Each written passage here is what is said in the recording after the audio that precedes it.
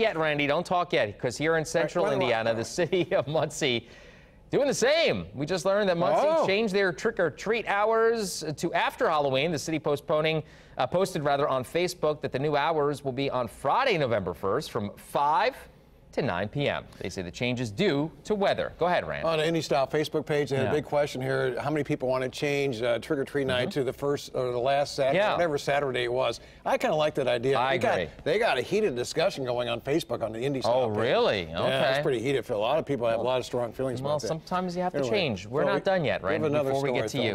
Just read the prompter, Phil. People in Chicago.